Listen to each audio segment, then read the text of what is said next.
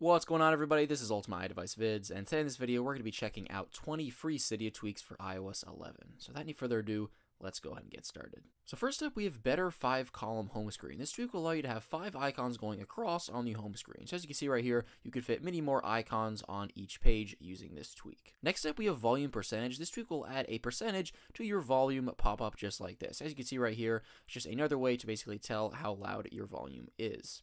Next up, we have TransparentDock. This tweak will just make the background on the dock disappear so you can see right through to your wallpaper. So it goes for a very clean look on the home screen.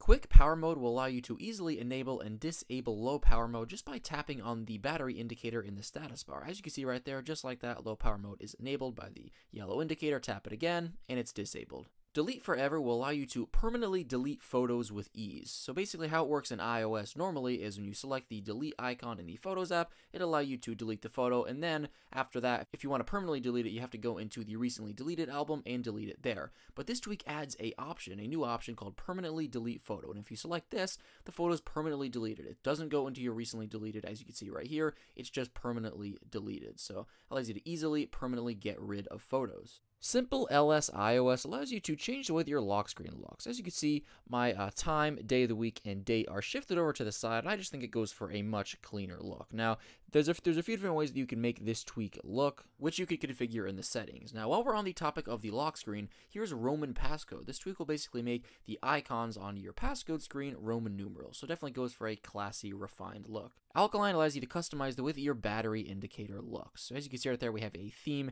If you hop over to the settings and jump into Alkaline, there are a few themes that it comes with in here.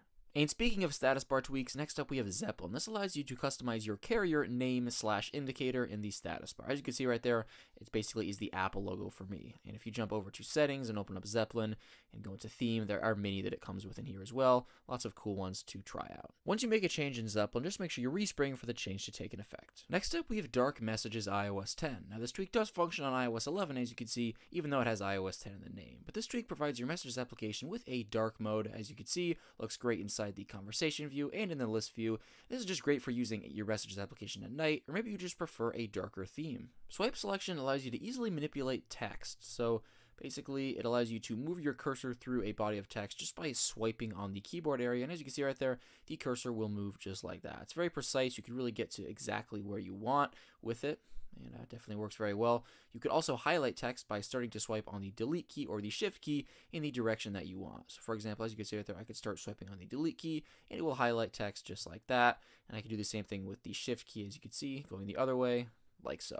Now, iPhones with 3D Touch do have the ability to use the trackpad to, move through text. However, the swipe selection method, I found that it's more precise, and, basically you could just get exactly where you want to easier with it, and I personally prefer it. PhotoSize allows you to easily tell how much photos and videos are taking up within the Photos app. So if you go ahead and hit the select button and basically just start selecting photos, as you can see right there, it'll tell you right next to how many items you have selected, how much space is being taken up. So if you select multiple, as you can see, it'll continue to add to that and basically just tell you how much space all of those photos and videos are taking up. So definitely good for managing storage on your device. SpotClearOnClose will automatically remove any text that is present inside the Spotlight view as soon as you search something and select it. So for example, if I just go ahead and search up settings here, then I tap on the result, it takes me to the result.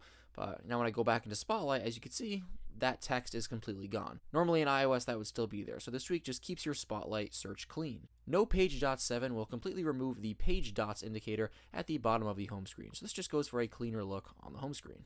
ChargePulse will make the battery indicator in the status bar pulsate when your device is plugged into charge. I'm just going to go ahead and plug my device in here, and as you can see right there, it's a very subtle effect, but it's definitely nice, that little subtle pulsating in the status bar.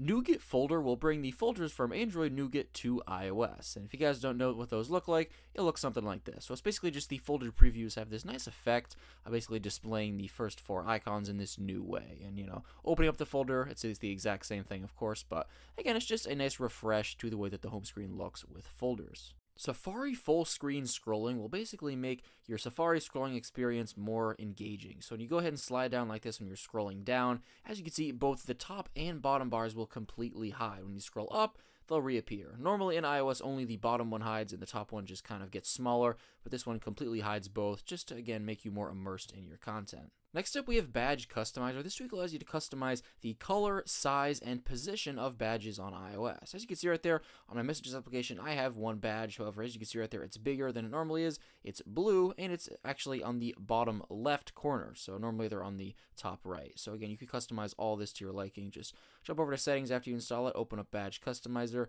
and you have all the options in here. So you can configure everything to your liking.